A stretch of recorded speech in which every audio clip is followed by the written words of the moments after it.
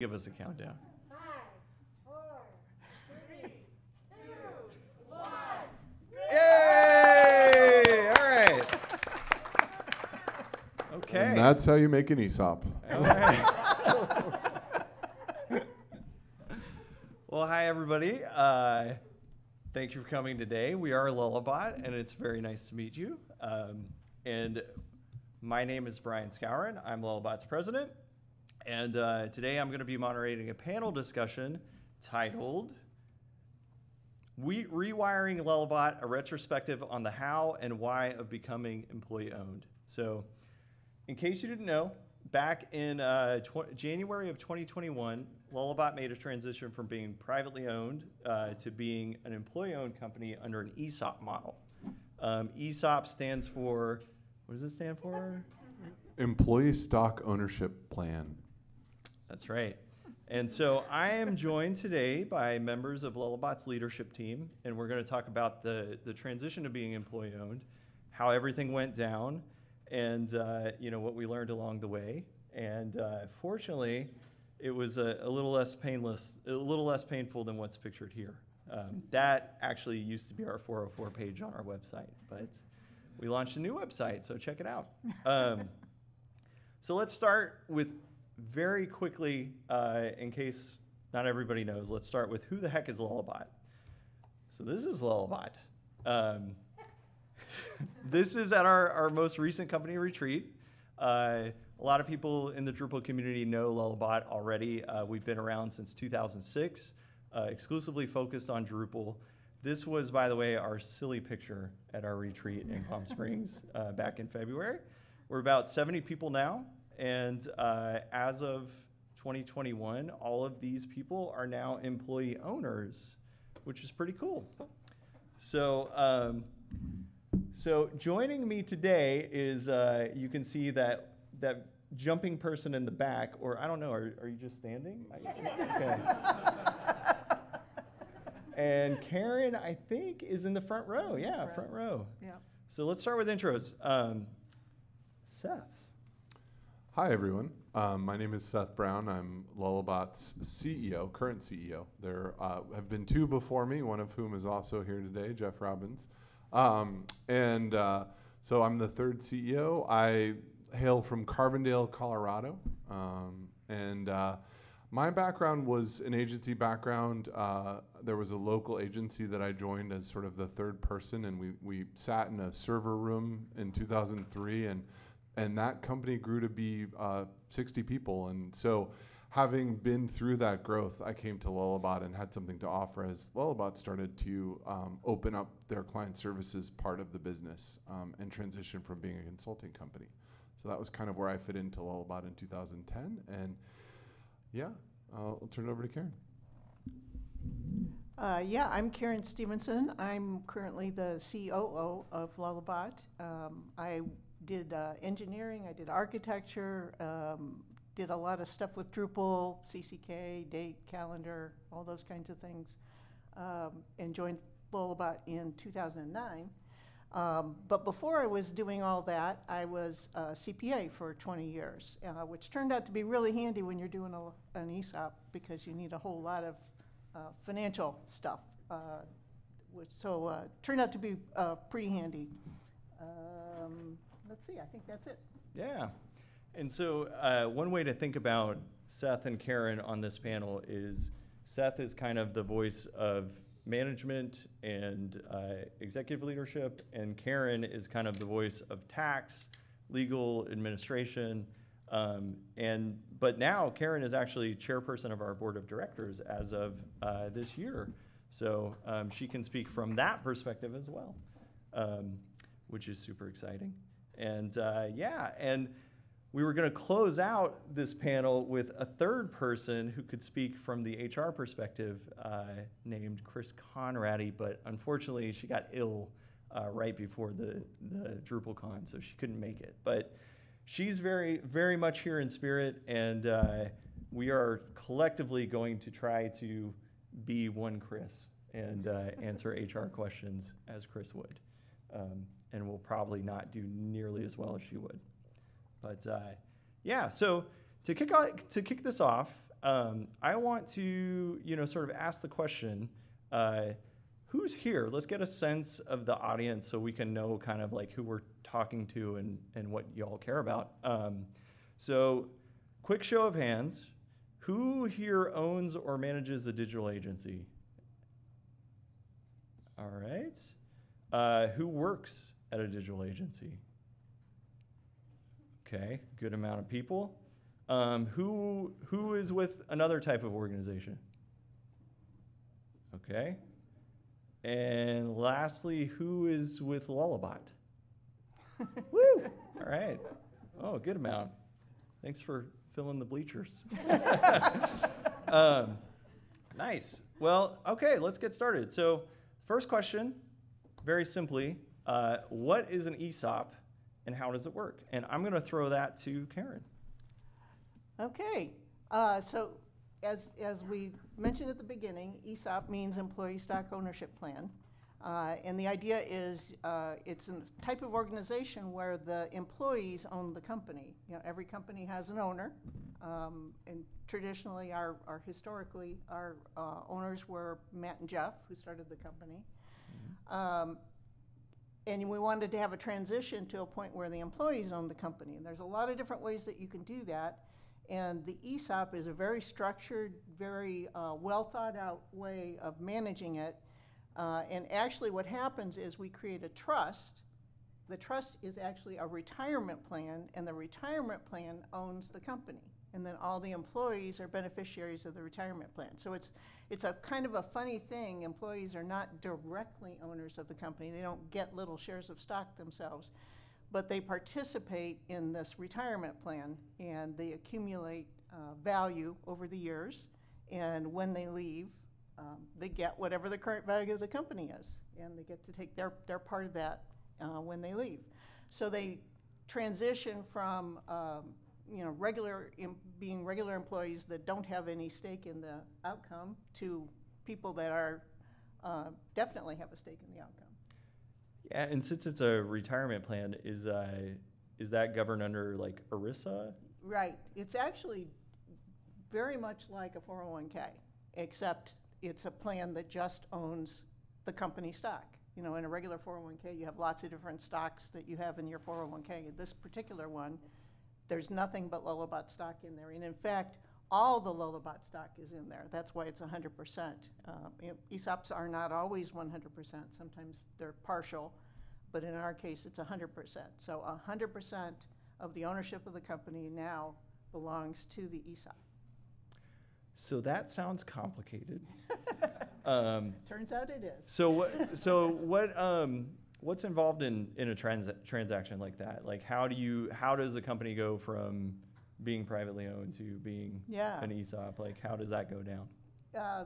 The first thing, obviously, is figuring out if that's what you want to do. And that was a long, kind of lengthy process of talking to a lot of people, talking to professionals that have organized these kinds of things, talking to other companies that have done it, figuring out how it worked, talking to employees of the other companies that have done it to see, did it mean anything to them? Was it worth it? That kind of thing. So it was a really slow process. Ironically, Matt started talking about this several years ago, and originally thought we wouldn't be able to do it till maybe 2026. And then the COVID came, and everything kind of changed, and we started talking about it again, and realized we could do it.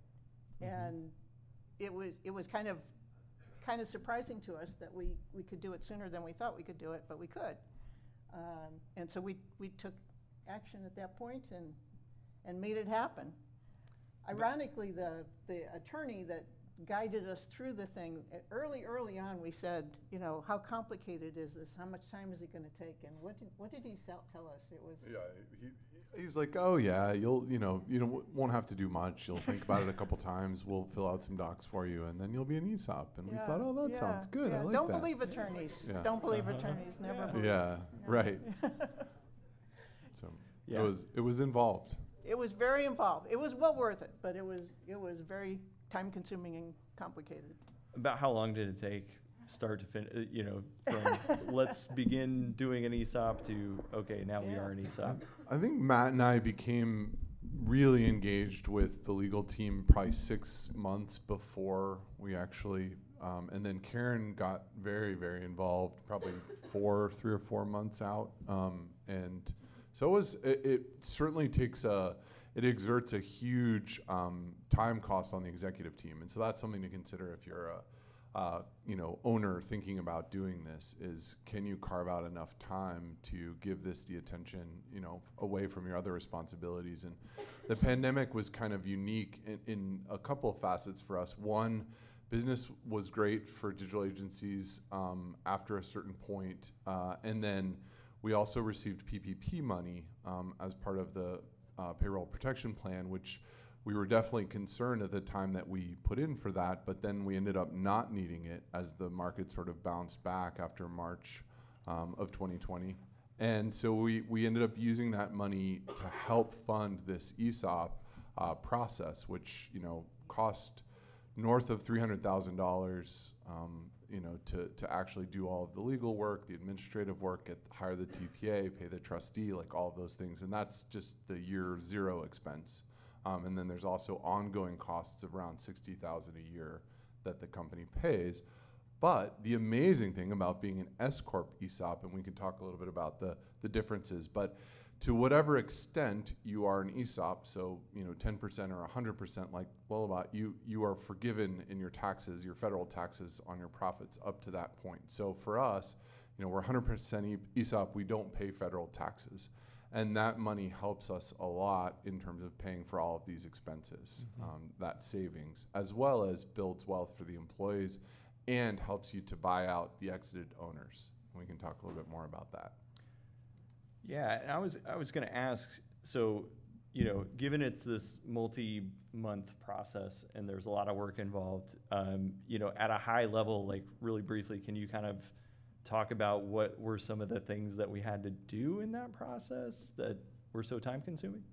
Yeah, I would put it into 2 or 3 buckets of things. So one bucket of things was understanding the ESOP and when you set up an ESOP, you have to make a lot of decisions. There's a lot of ways that you can implement ESOPs, and we had a whole lot of, sort of a recipe of, you could do this thing or this thing or this thing, and we had to understand what the options were as best we could without actually knowing what we were doing.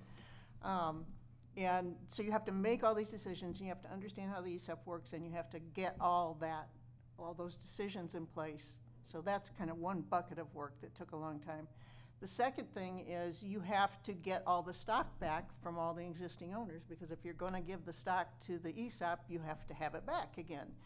And basically what's happening, I don't know if anybody here has ever been through a purchase or a sale of a company, that's effectively what this is. So you've got to do all the things that are involved in a purchase or a sale of a company, including all the due diligence, all the records, all your taxes, all your sales, all your clients, how do things look? Do you have a management team? And that was a big one. What management team do you have in place? In our case, our owners were exiting, but we had a management team in place that was going to stay, and that was critical. Like, if the owners had also been the management team and they were leaving, that would have been really difficult to make that work. But we had a management team in place that was going to stay, so that made it something that was doable. But you have to go through all the work that basically is involved in a purchase, and the idea is one of the very first things you do is you hire the trustee, and the trustee is basically looking out for the interests of the employee. This is a retirement plan. There's a lot of rules around all this. The retirement plan cannot overpay for the company, so they need to make sure that it's been priced fairly, that that there's a reasonable price for the company, that it makes sense, all that kind of thing. So you have to get a formal valuation done. You have to do all the due diligence work as though you were selling the company to the trustee. And at the same time, you're buying back the company from the owners. So you've got all that work going on. So you've got this repurchase of the stock from the original owners, and then this deal to sell the stock then to the ESOP. And the ESOP's going to do all the due diligence on their side of it. So that's where all the work comes from, and it is a lot of work. Yeah, it's a lot of work. A lot of work. Yeah, and that third-party valuation is really interesting because when you're doing this transition as management or owners, you're sort of both the buyer and the seller. So in that regard, you really have to be the seller and give all of this information and disclose. But then a price comes back, and the DOL and the IRS are very interested in the employees getting a fair price. I think they call it adequate consideration. And it's, you know, a legal standard that gets bandied about and argued about and fought in case law. But overall, if you are exiting as an owner to a sale to another company or to, you know, a private market, private equity, you're likely to get more for the company than you will selling to an ESOP because of that factor, because the DOL and the IRS have exerted their, you know, considerable influence on making sure that these prices are fair to the employees buying the company, so to speak. The DOL, for those that don't know, Department is of Labor. Department of Labor and IRS, Internal Revenue Yeah. Service. Well, yeah, and to close out this sort of what is an ESOP section, so we were actually just talking before this. We had this question: what are some well-known ESOPs? There are ESOPs everywhere. There are tons of ESOPs out there. And we sat down and we were like, what are some well-known ESOPs? And we didn't really know. So, but I think we brainstormed a few that we, you know, that are pretty well-known. Publix is one, right? Publix supermarkets, King Arthur Flour. What else? New Belgium Brewery was one, and then they sold, but they were employee-owned. And you can go from being an ESOP back to being a private company or to being a public company. There's, you know, it's just another sale of the company. Cliff Bar is partly an ESOP. They have an ESOP. A public company can have an ESOP own a certain amount of the shares, and Cliff Bar is one that does that. Yeah, most of the companies that are ESOPs are private. Yep. Which makes sense. If employees own it, it's by definition a private company. It's not a public company. So because of that, a lot of these names are probably not necessarily names everyone would recognize, but it's really all kinds of industries. There's a lot of grocery stores, there's engineering firms, there's construction companies, almost anything that you can think of. There's probably an example of someone that's in ESOP. Mm-hmm. Yeah, manufacturing, it's very big in manufacturing, especially like if it's in the US, because it's a great way to attract and retain labor, and that's a big challenge for manufacturing companies in the US. One other point I was gonna make about, you talked about the idea that the owner wouldn't necessarily get as much money selling to the ESOP as they would to the broader market, you know, just selling out to some third party. But the other consideration that comes up, and the reason that I think the ESOP has really been successful and is a really interesting solution, is, shoot, I lost my train of thought. Yeah, that's good. It was really a good point. It was a really good point. No, it was the, if you've got a company and you want to maintain the culture of the company and you're worried about what happens, because a lot of times if you sell to a third party, you know, the bet's off. Mm-hmm. What's going to happen after that? If somebody spends a lot of money for a company, they're going to come in, they're going to cut costs, they're going to be kind of stringent.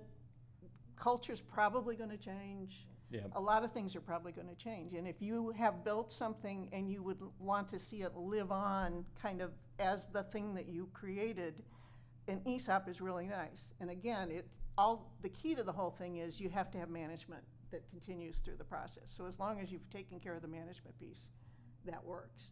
But it really is an interesting solution if you want to do that. Yeah. And you must have known what my next slide was going to be. Was that your next question? Why an ESOP?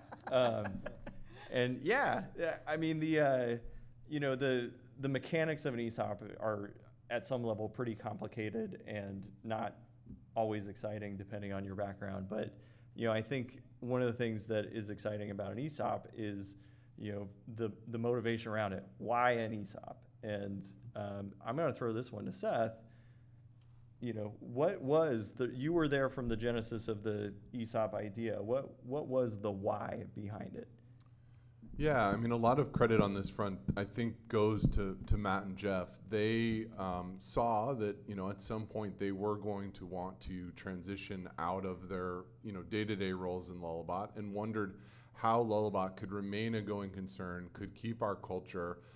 We had been approached over the years with acquisition offers that we declined, partly because the offerer was looking to make a talent acquisition and had basically said openly, well, we're going to bring in, these 6 or 7 engineers, and then everyone else, well, we're going to let them go, or something like that. And of course we'd be like, no, we would never want to do that. Right, Elia? Sorry, inside joke. I should never do that in front of a large audience. But anyway, so, Matt and Jeff really wanted to, at some point, exit and also have a way to perpetuate what they had built, the culture that we had as a company. And an ESOP sort of came forward as the best way to do that. Matt got really interested in some of the work that Jack Stack had done with the Great Game of Business and Stake in the Outcome, and started going to conferences, and then he brought us to conferences, and we got interested, and it was a very vibrant community. Like, if you engage in the ESOP community, it can feel a lot like DrupalCon. You go and everyone is so excited and passionate about employee ownership. We had several Lullabots go this year. Nick, you were there, and I think some others that may be here that were there, but it's very inspiring to go to an ESOP conference because at one level, it's this really nerdy, esoteric, finance and tax structure. But at the other side of it, this is literally the antidote to everything that's wrong with capitalism, right? Like, you're actually sharing ownership and risk against the people who are doing the work. And you're also aligning the incentives of the shareholders with the incentives of the employees 100%. Which is a huge problem for a lot of businesses, right? Like, oftentimes what the shareholders want is not at all what the employees want at many companies. And those things can come into conflict in, obvious ways. So I think there's some wonderful things about an ESOP, and the more you do get involved in the community and start to understand what's really at stake, the more exciting it becomes, and sort of the less of an esoteric, thought exercise it is. So now that we've actually been through it though, and now that we are an ESOP and we're seeing the impacts, do you feel like it's achieved those original goals that we sort of had in mind, these lofty ideals of what it would be? Yeah, I mean, I would look to the Lullabots probably for some validation here, but I feel like it has. I mean, at one level, it's sort of like when you're first starting out as an ESOP, when you're a baby ESOP, people kind of look at their first share price when they get their first statement, and they have this moment where they're like doing the math, thinking, okay, this in $4 and I could get a Starbucks, thank you. And it's a little more than that, but it's not significant. But the idea is that it's going to grow literally by, this year, triple percentage. Our stock price went up 366% this year in our first official year of starting to pay down debt and be an ESOP. So I think as you grow and the employees start to see that this value is building, if you think of it as sort of the analogy of a house purchase, if you were to buy a house with no money down, right? You don't have a lot of equity to begin with on that first day, especially if your house was valued properly. But then as you own the house, as you continue to work on it, and as you pay down the mortgage and the house starts to increase in value, all of a sudden that equity value starts to go up in the house. And so our stock price is a derivative of the equity value that we all have in Lullabot. And so now that we're starting to see that increase, I think that part is getting more concrete and more real. But I still feel like at our first retreat, Jared made these wonderful shirts for everyone that we used to have a bot camp that we go to every year. And our first year as an ESOP, Jared, our creative director, our chief creative officer, made us shirts that said Owners Camp. And there was just a different feeling at that first retreat as an ESOP where everyone was like, holy cow, we own this thing. This is our company. And I felt like the types of questions that I was getting from people, which had often been over the years more along the lines of their professional development, or suddenly those things flipped around, and it was like, I have this great idea for something that I really think could move the chains for Lullabot, and I'd like to see if we can. That's a football analogy. Sorry, it's probably a wrong audience, but this could have a real impact on the business, and that change was really evident and inspiring, even at our first retreat, and even before this was as tangible as having received our first statements, and I think that's continued to grow. So, yeah, I think it really has been successful in that regard. And it also accomplished something that is very difficult for privately held companies, but is very real, which is at some point the owners want to exit, and there's just not that many ways to do that in a private company where the stock is not freely bought and sold. You can shut it down, you can leave it to a child, you could try to sell it to people that want to buy those shares, but then they have tax implications for owning that stock.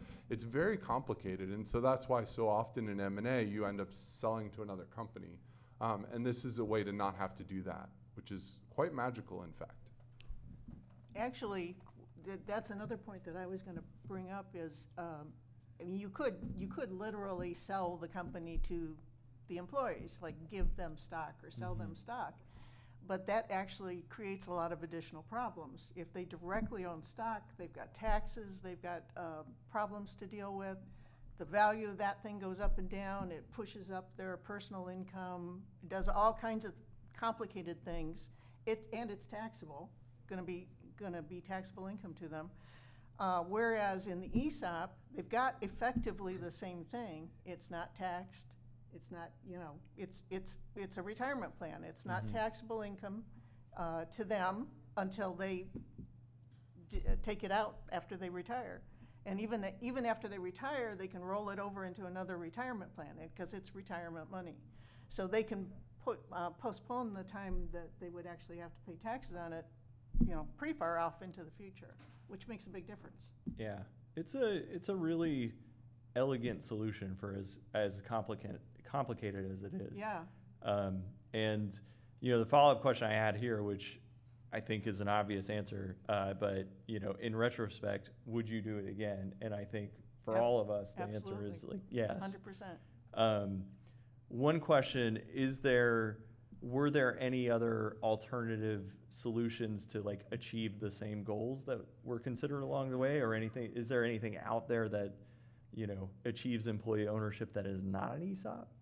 I mean, you kind of talked a little bit about that, Karen, but. Yeah. I mean, as an S Corp, you can have 100 shareholders. So if you were a small to medium-sized digital agency, you could start having your team buy stock. You could gross up their pay in order to allow them to pay the taxes on that stock. They could file their taxes like we used to have to do as shareholders of Lullabot in 9 or 10 different states, and deal with all of the challenges that they're in. But there's, again, there's liability, there's tax implications, there's all kinds of things that you circumvent by having this trust sit in between the owners, which are the beneficiaries of the trust, and the trust itself and the company. So, there are alternatives, and we had actually utilized several of them. A lot of Lullabots who were here before the ESOP had stock options. All of those had to be bought out when we made this transition.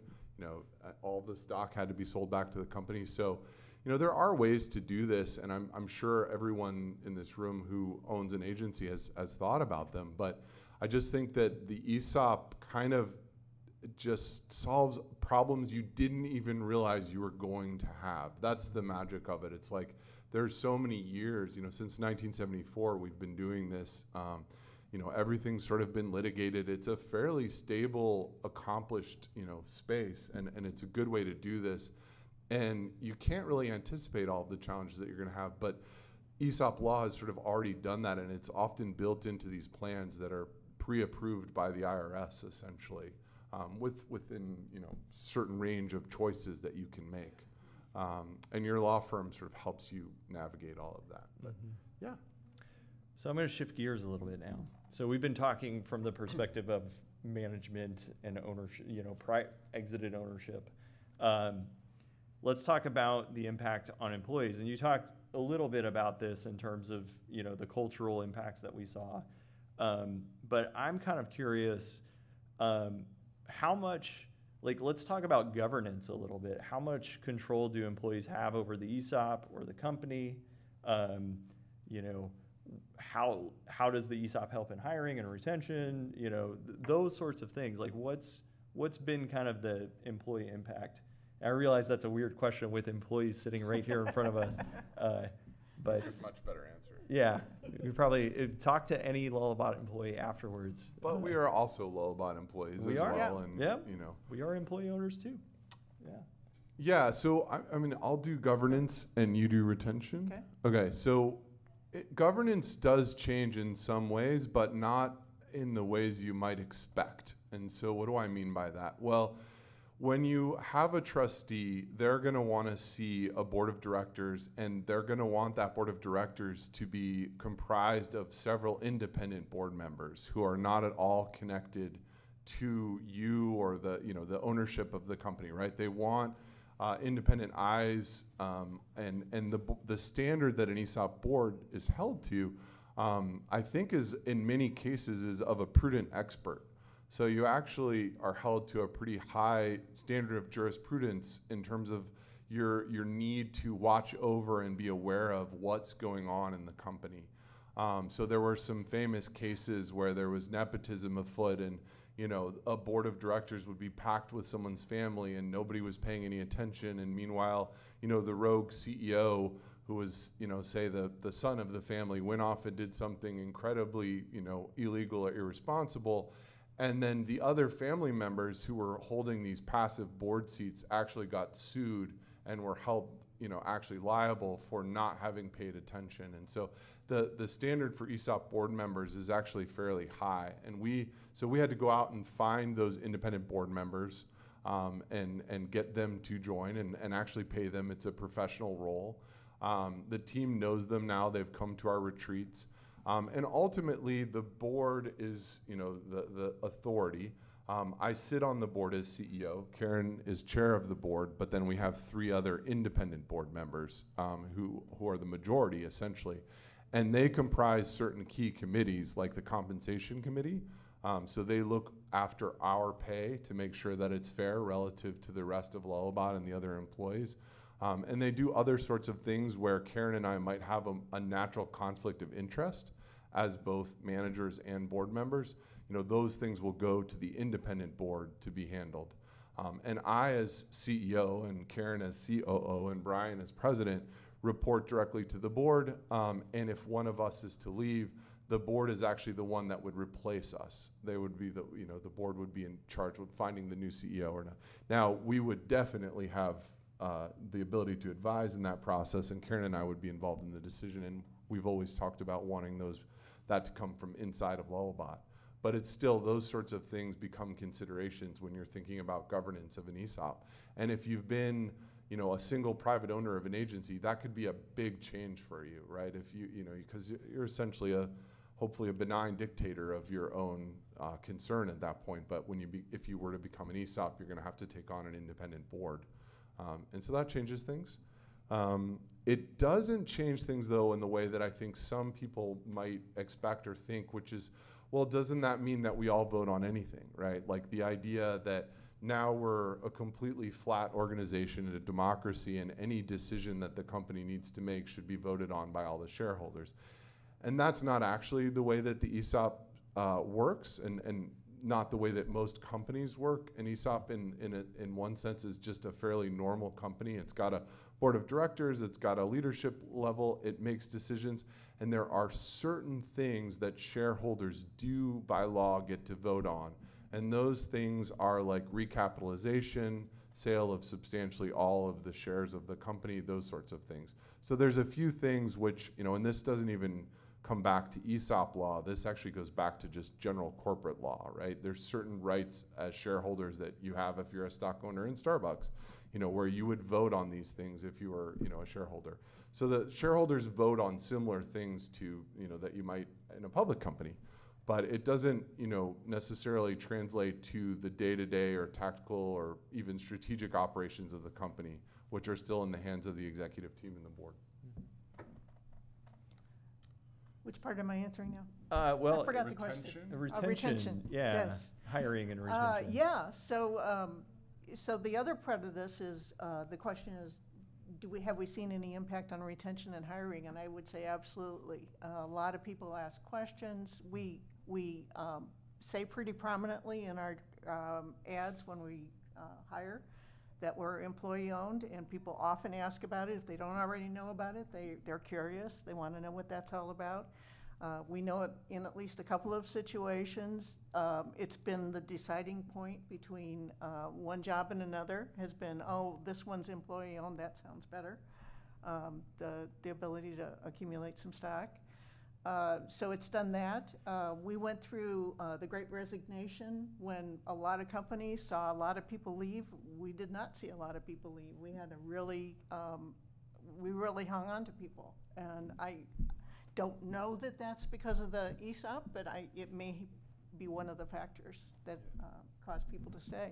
It was definitely correlated, right? Yeah, I Like, think it helps. Yeah. I think it does help. I mean, the Great Recession statistic that Chris had was, 37% turnover for most companies, and we were around 10%, I think 11 officially, but yeah, so it's and that's been a typical number for us since the ESOP.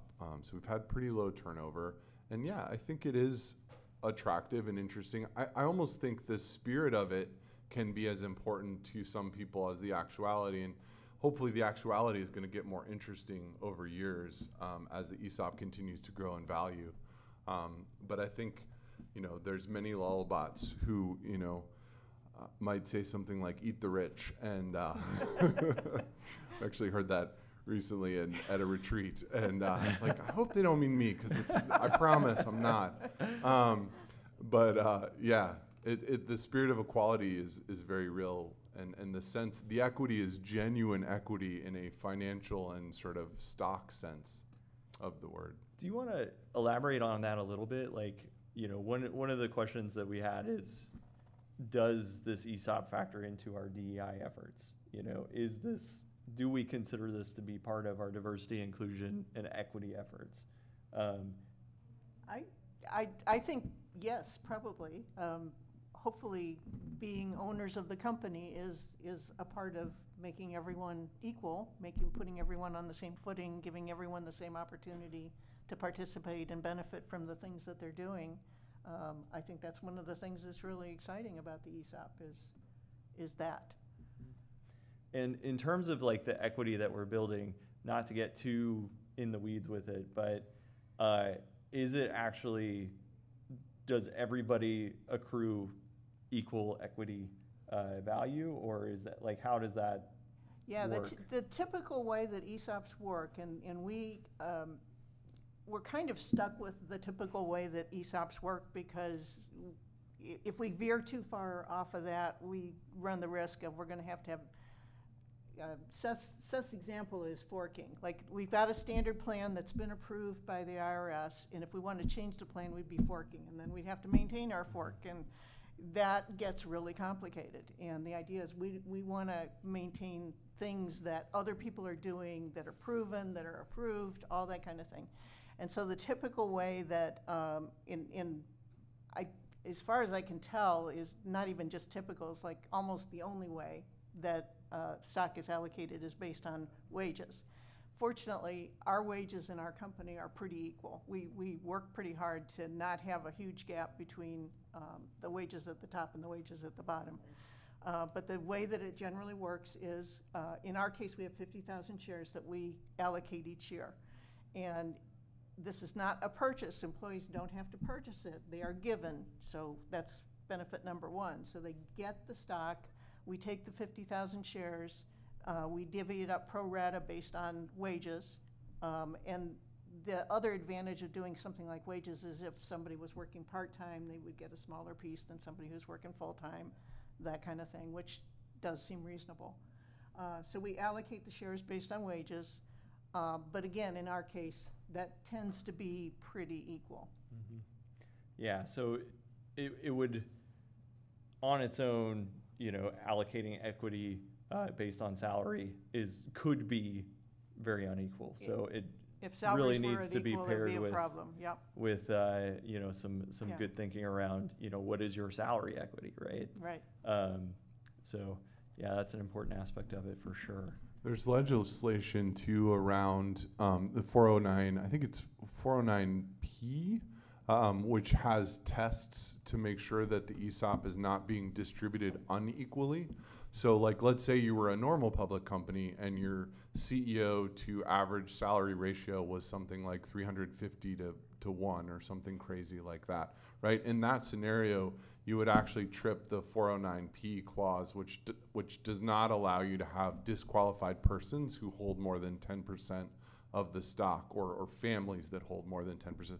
So there's all sorts of legal mechanisms that the IRS and the DOL have used to sort of constrain corruption, nepotism, and the other ways that the ESOP could be misused. And it has been misused. Some people might remember a very notable ESOP named Enron.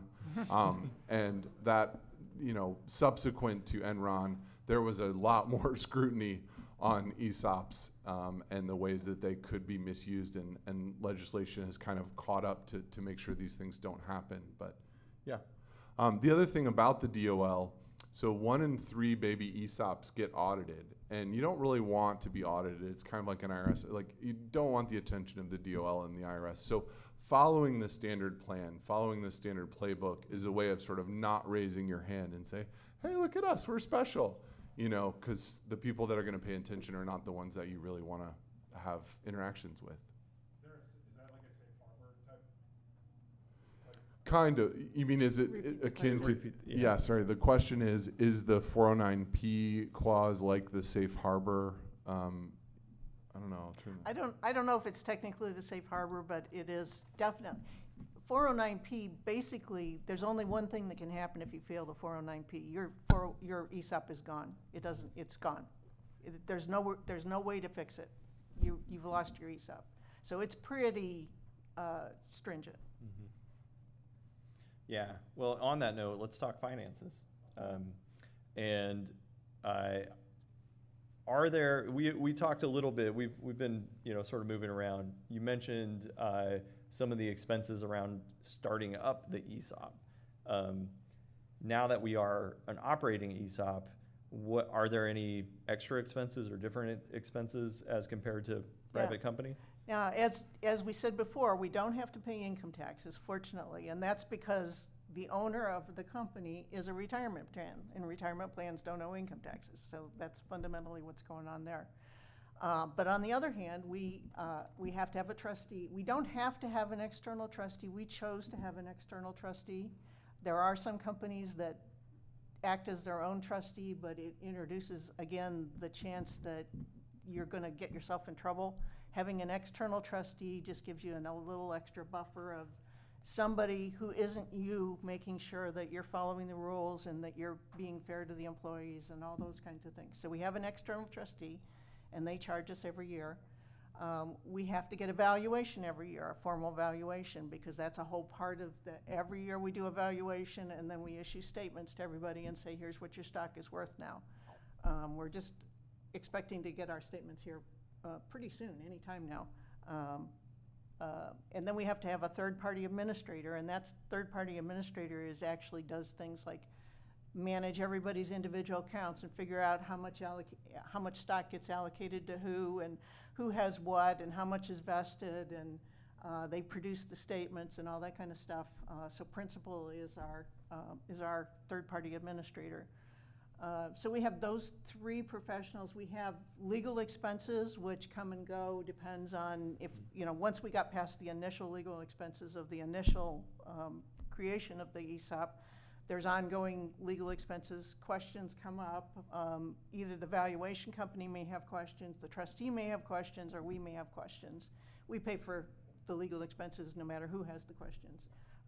So that can come up. And then we do have to think about cash, because ultimately one of the things we have to worry about is what's called a repurchase obligation. It's not an issue yet. It will become an issue at some point. Because the whole point of this thing is that when people leave, they can get paid. And this is actually one of the beautiful things. It's a problem and something to think about, but it's also one of the beautiful things about the ESOP. So if we had sold stock individually to employees, we'd still have that problem. How are we going to, how are they going to actually get money for their stock ultimately?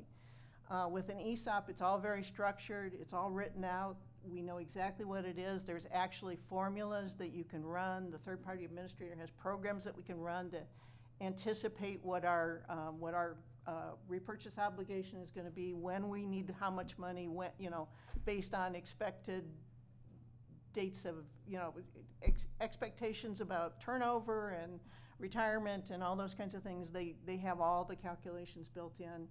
And so as we grow, we have to be thinking about a repurchase obligation. And basically, part of our responsibility is make sure that we've got enough cash so that when people do need to get paid out, that there'll be something there that they can get paid out.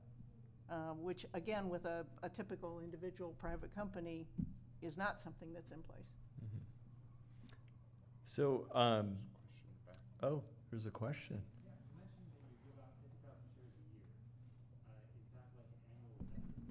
There's 1 million shares allocated over, sorry, the question was why 50,000 shares per year? And the vesting. Okay, yeah, we can talk about both of those. So first of all, the shares are allocated over a period of 20 years. There are 1 million shares, so 50,000 shares per year, which gives you a decent runway. Most companies statistically will change hands every, 10 to 15 years. So that's sort of building that into the expectation. As far as vesting goes, so you get your shares each year, but you vest over 6 years. And so there is also that's both a way to retain employees, but it's also a way to be able to afford your repurchase obligation. It's a mechanism to give you enough time to build up the cash that you're going to need to be able to start buying people out.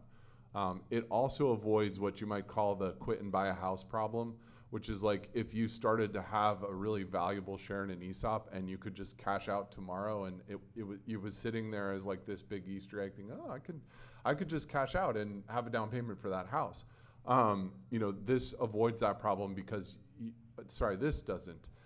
But there's also another clause here, which is that you get bought out over a period of time. So you vest over 6 years, and then you also get paid out over 5. And so the paid out over 5 is a way to avoid that problem of like, I'm over 55, I'm gonna go ahead and cash out my ESOP right now in one lump sum, and because I wanna go do something, buy a house or whatever, and so there's a waiting period. So sorry, I mangled that. Oh no, you're fine. And we're approaching the end of our time here, I believe. But I do want to kind of close and say, everything that we've talked about is complicated. There's an extra layer of complication, which is international employees that Right. we didn't even get to We talk didn't get to about. But let's sort of end. I would love to hear both of your answers around any surprises, any surprises or delights now that this is done. What didn't match your expectations, both good and bad? And then we'll wrap it up there. I talked a little bit about this when I was interviewed for the Talking Drupal podcast, but one of the surprising things to consider if you're becoming an ESOP is what impact will it have on innovation in your company? And one of the reasons that an ESOP is good is because everyone has ownership and wants to see the company grow, innovate, expand, all those other things.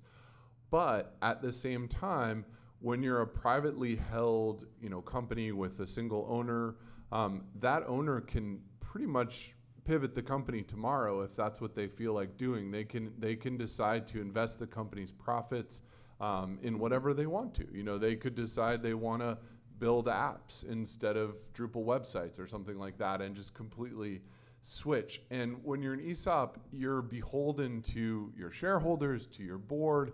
Like there's all of these other layers involved. And so I think one way to think of it is, you're no longer the cigarette boat that can just pivot on a dime. You're a much larger vessel that can turn a little bit more slowly and with a lot more oversight and control. So I think that can cut both ways when it comes to innovation. You have, maybe more inspired a team, hopefully, but at the same time, there's a little bit more inherent red tape in being an ESOP, and and one person's vision doesn't necessarily get to dominate the conversation and what the company's going to do, and so that's a different dynamic, and I think that's worth considering. What about you, Karen? Surprises? Yeah. Well, one surprise was the time. I wasn't really expecting how much time it would take, but I again still feel like it was 100% worth it.